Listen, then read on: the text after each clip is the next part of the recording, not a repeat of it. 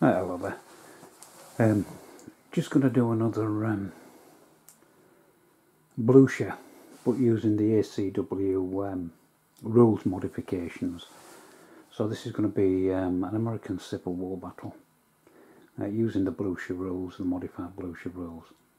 In front here is the setup. It's a 6x4 table using the cigar box battle map.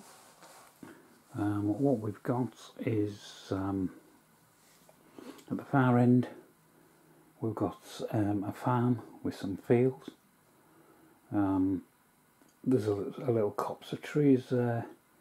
There's a ridge running along here, and in the next valley is another small farm. Here is a hill. This is the highest point on the battlefield, and there is some tumble down rocks and from past rock falls and such at the bottom on this side. So if we take a closer look at the battlefield. Right, I don't know if this shows the elevation very well, but that's the hill, that's the highest point of the battlefield, and there is a red disc on the top that symbolises that it will be an objective in this battle. There's the rock falls. These are going to prove a bit Devil Denish, I would think, for any attacking troops or defending troops. Now, let me just loosen my camera a bit so I can turn it. That's better. Right, here we've got a farm, and this will also be, this farm on this road will also be an objective. I can't say objective today, objective.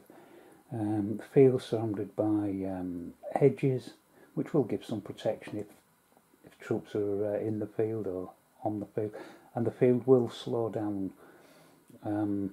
movement. Same as this hill.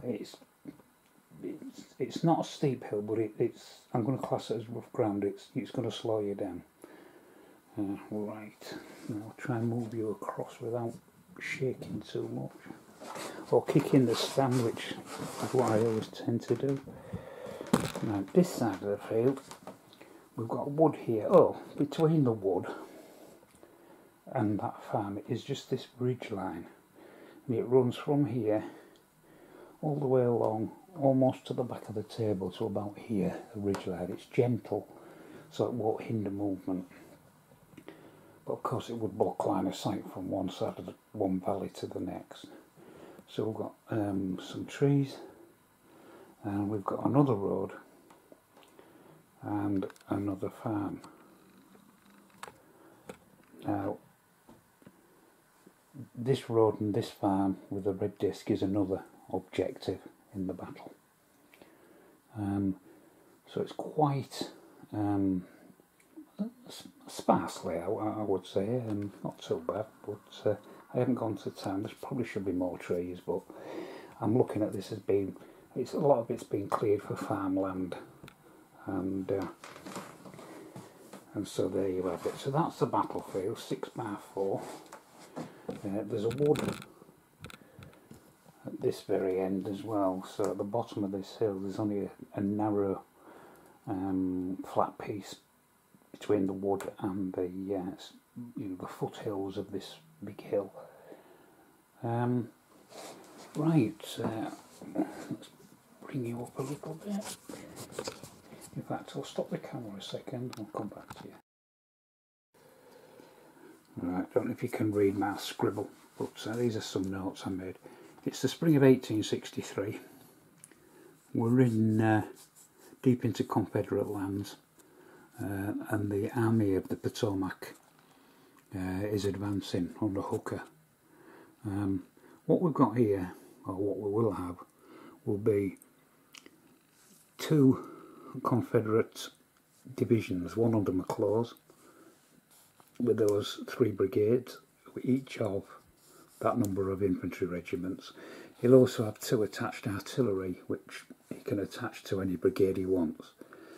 there'll be Anderson's division, just 2 brigades of 5 infantry regiments, and again 2 artillery pieces. And coming up to meet them or to attack them will be the 6th Corps of the Army of the Potomac under Major General John Sedgwick.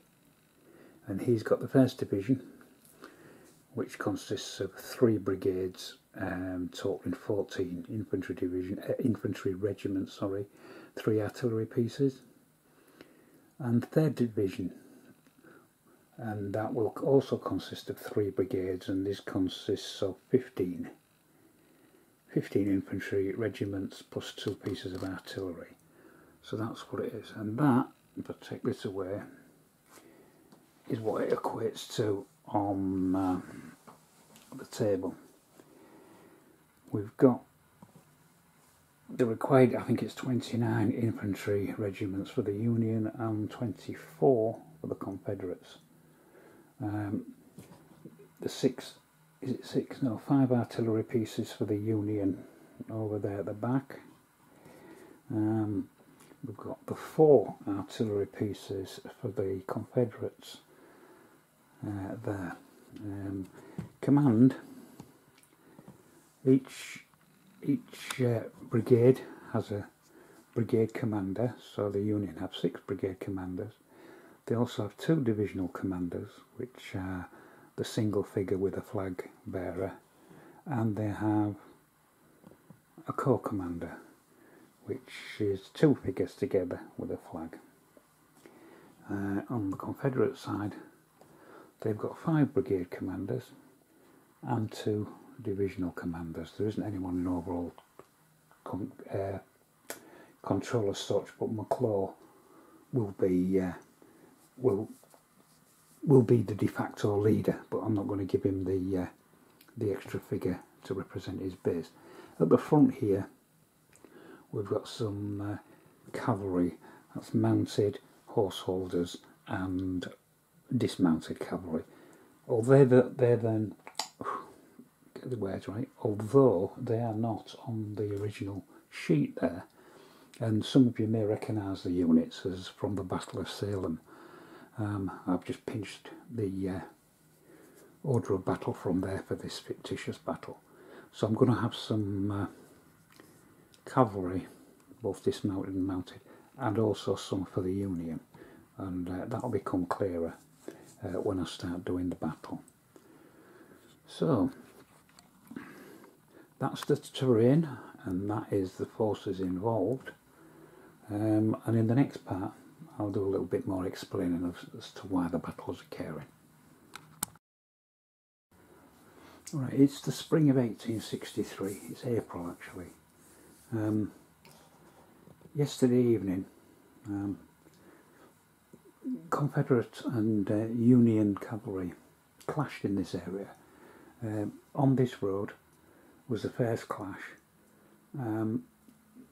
Confederates were obviously out scouting, as were the Union, and they clashed near to this farmhouse. It was just a firefight, a couple of casualties either side, but the upshot was the Union had a 2nd regiment of cavalry coming up this road, but unfortunately for them, the Confederates had 3 regiments of cavalry coming up the same road.